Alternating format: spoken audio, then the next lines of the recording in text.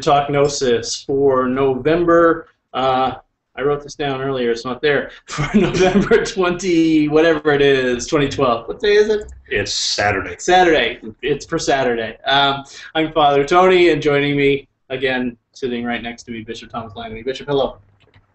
Good to see you, Padre. Yeah, so we thought that tonight, we've been doing this for 6 months. We've been doing Talk Gnosis for about 6 months, and we've gotten some questions from viewers in that time, and a lot of them we've answered in the comment section, or we've answered by email or on Facebook or various other sources, but we thought that it might be interesting to answer some of those questions again on the show for those people who don't habitually read YouTube comments, which I suspect is almost everybody. Right. So we've got a couple of interesting questions, and we'll jump right into it. One of the earliest questions we got from our lecture or our discussion on Valentinian cosmology was, why do we even bother? Why do we talk about cosmology in the first place? I mean, are these stories that we tell about the Gnostic creation mythos, did they actually happen? Is the Big Bang invalid because of, is science wrong? Are we anti-science? I mean, that's a lot of things, but go ahead, start. Yeah, I think a lot of us, when we first come to the Gnostic texts and related documents, there's a tendency for, and I guess this is when we approach any literature, it's this way, we sort of pick out the things that kind of make sense to us. And then the things that are foreign or new or have bizarre Greek Coptic names, we sort of skim through it and say, well, that just, and also, coming from the culture that we do, and a day like today of real intellectual and spiritual decay and deterioration,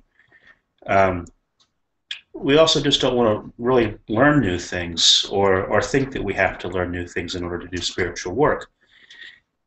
And yet, the more that I've looked at the Gnostic text, I know you've talked about this a lot too. The clearer it becomes that cosmology wasn't just one important thing. It was one of the most important things to the Gnostics.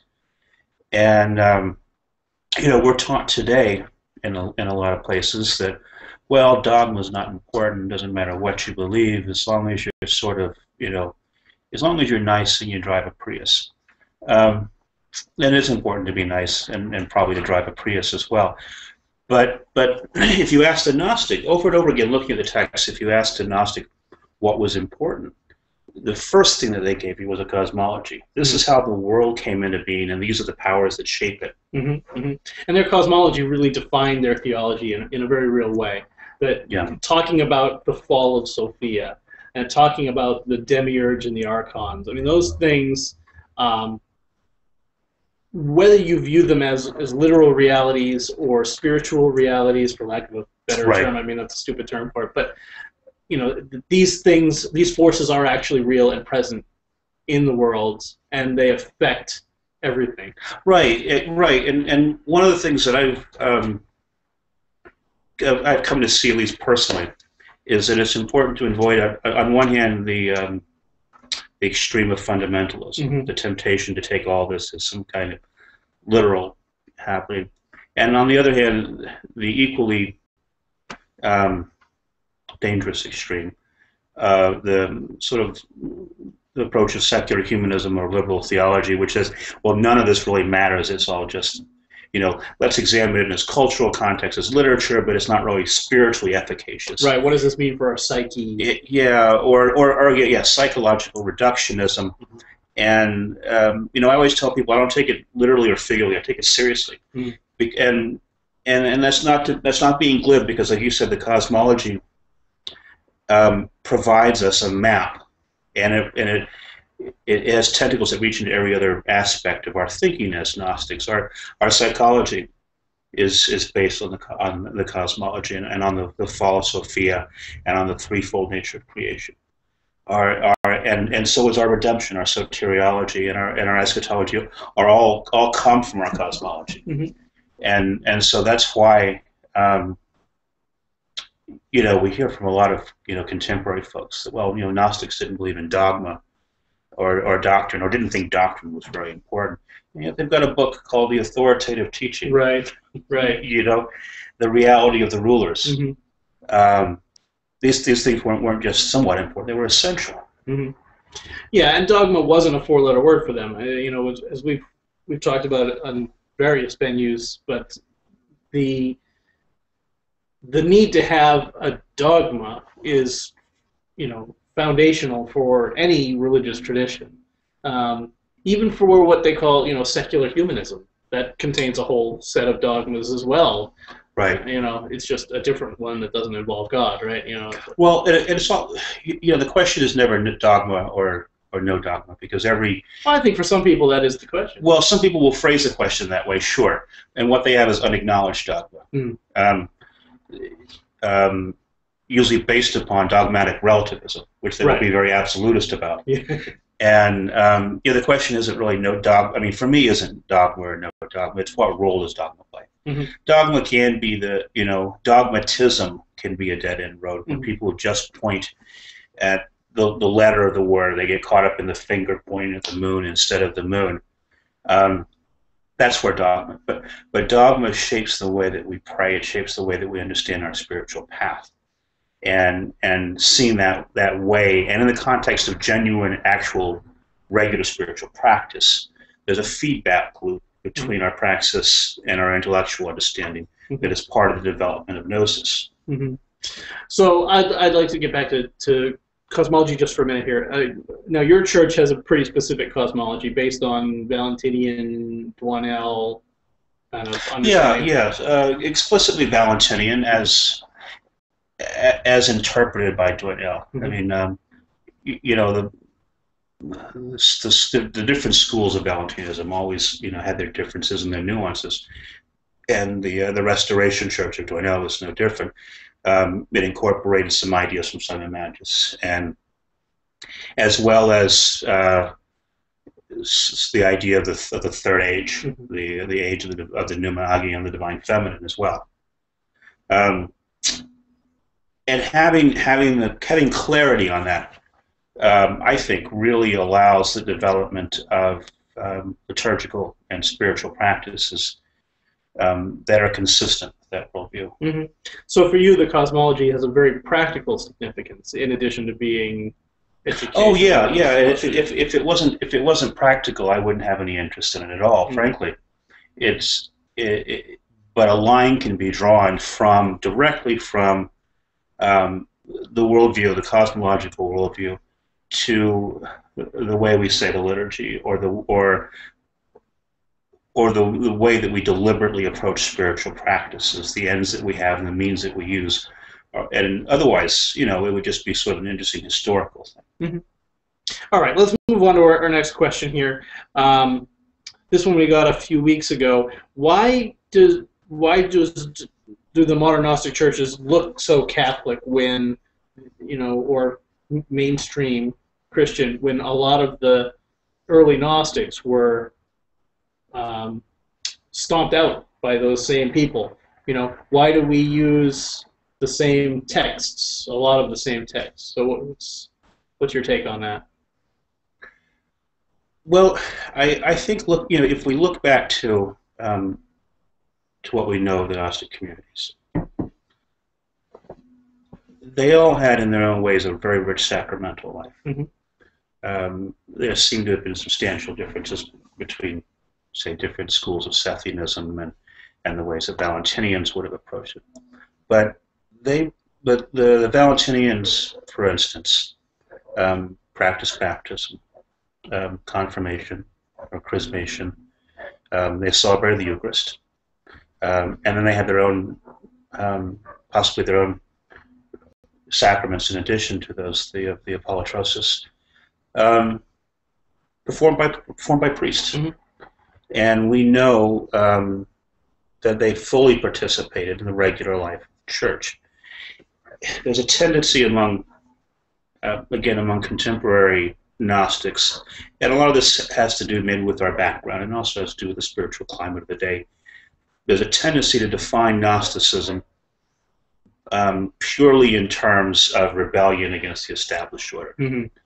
And so if you're really a Gnostic, then you don't do any churchy stuff. You don't do any sacraments, any rituals, and it's all sort of about, freaking out the squares.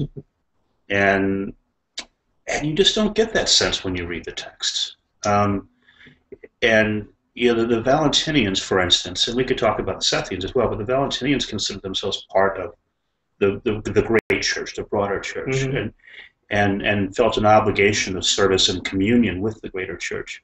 And so I know, speaking for me and the community I serve, we don't consider ourselves in opposition mm-hmm. to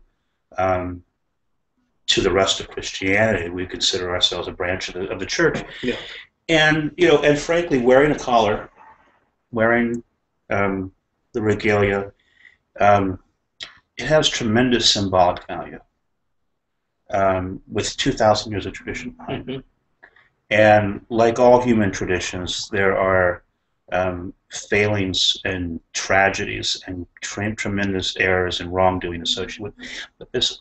But if we focus on that, we'll miss what else is there. I mean, this tremendous power on symbolism and a dynamic living faith that's included. Just think of the great saints of the mainstream apostolic churches, people like Saint Francis of Assisi, Saint Seraphim of Sirov, Theoclete from the Johannite tradition. Yeah.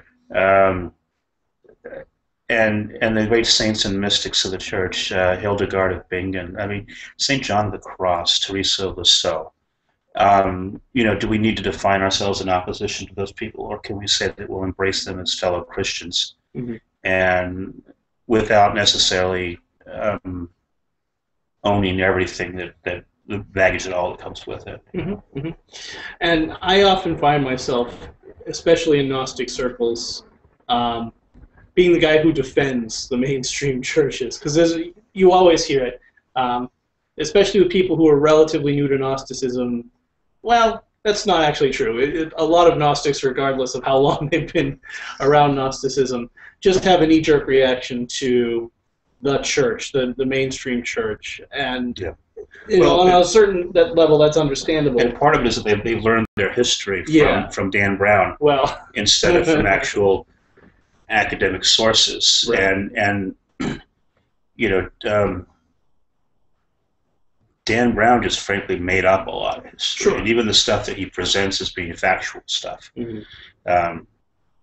When he says the Council of Nicaea established Christianity as the official state religion and threw the Gnostics out and established the Bible and got rid of the Gnostic Gospels, well, not a single one of those things is actually historically true. Right. But you'll hear it every day. Yeah. Yeah, and the fact that the mainstream church doesn't talk about Gnosis or Gnosticism, it's still there if you know where to look. Sure. I think the reason why I'm a Gnostic specifically and not a Roman Catholic is because I wanted to belong to a tradition where you don't have to work very hard to get to that stuff.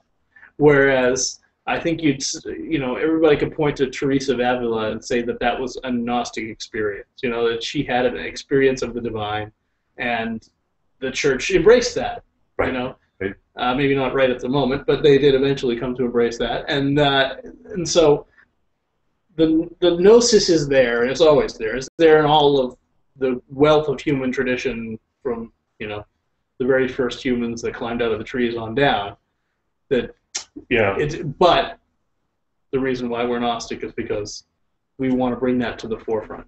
I think that's that's a lot of the reasons why we like the traditions that come with the historical church, but we have other things that we also like as well. It's kind of a cop-out answer, but I think that's part of. Well, I think it's marrying a sacramental liturgical apostolic approach to a more open, like you said, a more open quest for gnosis, mm-hmm. Which is always there, mm-hmm. and that's where our focus should be, is on the quest for gnosis, not on. There's a tendency to define ourselves in terms of what we're not. Right. You know, we're not like those people. We're not like those people. We're not like the fundamentalists, or we're not like the Catholics. And that'll only carry you so far. It's one of the inherent problems of Protestantism, theology of protest. Mm-hmm. At some point, you have to affirm what you're for, and you have to outline a path that's positive and outline something that's bigger than just, well, we're not like those people. Right, right. Okay, let's move on to our last question here. I think we can get through this one relatively quickly. So, Scripture, is it divinely inspired or just written by some dead guys? Absolutely. Okay, good answer. So, we were talking earlier about the letter of Ptolemy to Flora, right? Specifically talking about the Old Testament, right? Right. Which is the only thing they would have known of as Scripture right. in that day. Yeah, the view outlined there was sort of, well, part of it was written by Moses, the man. And that's why in the New Testament, Jesus says, Moses told you this, but I'm telling you this. So there was an acknowledgement that, sure, part of this was just, was written by a guy. And then part of it was the work of the demiurge, who was, in this system, the lawgiver, mm-hmm. the administrator. One of the reasons why early Gnostics got accused of being anti-Semitic an awful lot. Right. But there's also an acknowledgement that that Sophia Achamoth spoke through the prophets. So even in Scripture, in the Old Testament, you still have this threefold division. You have something that was purely, man created, something that was demiurgical, mm-hmm. and then something that was pneumatic. And to discern those things requires that we engage Scripture in a serious way, in a serious contemplative way, mm-hmm. and begin to use what's in Scripture. So you mean there's no version of the Old Testament that's written in 3 different colors? Right. Right. Well, if it was easy, there are a lot of easy alternatives. There's fundamentalism, which takes it all as a guy who sort of dictated this stuff. It's mm-hmm. a channeled document. And then there's the other extreme, liberal theology, secular humanist approach to Scripture, which just says, oh, well, it's all just man-made. We can study it as history and literature, but let's not take it too seriously. And then there's an approach that integrates it with practice, and which doesn't provide for a soundbite answer. Right. And so often with Gnosticism, that is not the case. Right, yeah. And it requires us to do real work to engage the Scriptures. Mm-hmm. And to see what parts of it, and as we do, we'll see meaning, come alive in the Scriptures for us, and of course we'll see a lot of things that, well, maybe on the surface don't seem like a good idea, and we can shelve those and come back to them later. Yep, it's a process. Right. Yeah. Okay, so as you can see, we talked about this the last couple of episodes, but these all have come from the viewers. So if you have any questions or comments you'd like to get in touch with us, you can comment on the YouTube video. Please do. Any questions are welcome. Any comments are welcome. You can also email us, talkgnosis@gnosticnyc.com. And the show notes and social media links will be in the description. This time I'll remember, I promise. So upcoming on Talk Gnosis, I know we talked last time about having Tao Allen Greenfield on this show, but there was a conflict. We're almost 100% certain that he will be with us next week. Yes, next week. December 1st, and he will be discussing his new book, Christ and the Master Therion. Coming up at Gnostic NYC, December 8th, we're going to have a centering prayer workshop. That's at CRS in Manhattan. December 16th, a lecture on Paulicians, Cathars, and Bogomils, oh my, which will talk about kind of the middle Gnostics, which I'm looking forward to seeing. That'll be very interesting. If you have any questions or comments for the upcoming lecture, please send them to info@gnosticnyc.com, and see gnosticnyc.com for all the details for this and all upcoming Gnostic NYC programs. If you are interested in helping to support our program, please visit our website. Down on the left-hand side of the page is a blue button that says Support Us. All donations are tax-deductible and are greatly appreciated. And Talk Gnosis is a production of Gnostic NYC, promoting Gnosticism in New York City. If you enjoyed this show, please share it with your friends, click the like button, and subscribe to our channel. Opinions expressed in this program do not necessarily represent the views of Gnostic NYC or of any other organization. No animals were harmed during the production of this show. For more Talk Gnosis, tune in live every Saturday night at 9 p.m. Eastern Time. Good night.